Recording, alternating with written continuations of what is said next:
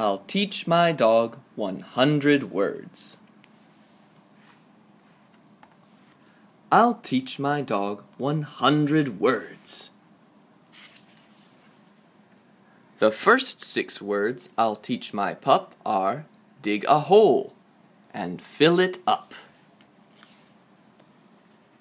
I'll teach him walk and run and then catch a ball. Now that makes 10. And Mr. Smith, who lives next door, will say, "That's great! Can you teach him more?" And then I'll teach him bark and beg and wag your tail and shake a leg and wash your ears and wash your toes and scratch your head and blow your nose. Then Mr. Smith will tell Miss Brown, "This is the smartest dog in town." I won't stop there, no, not at all.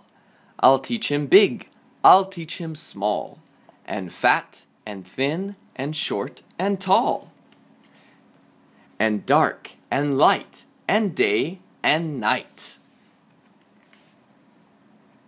And then Miss Brown will call Miss May.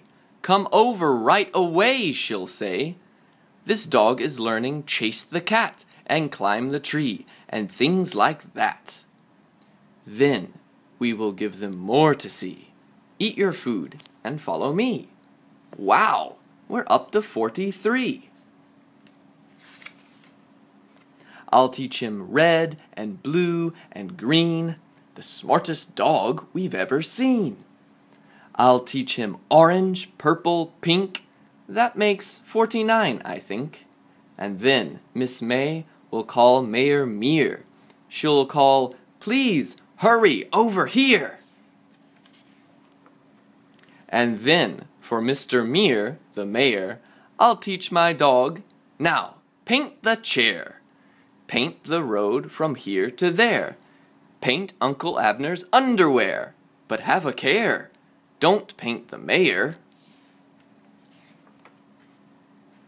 Then Mr. Meir, the mayor, will say, "I'll make today a holiday, and everyone will come to see my amazing dog and me. We'll show them skate and kick the stone, jump the fishbowl, bring the bone, chew the boot, and hold the phone. Cut the grass, shine my shoe, comb your hair, and clean the zoo. Now, brush the bear." That's 82. But that's not all my dog will do. He'll tickle the pig and kiss the goose. He'll feed the mouse and mop the moose.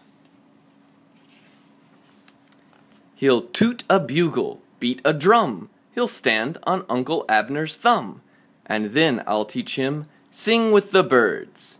Now there, that makes 100 words.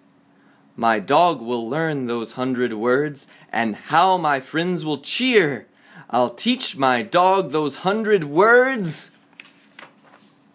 I think I'll start next year.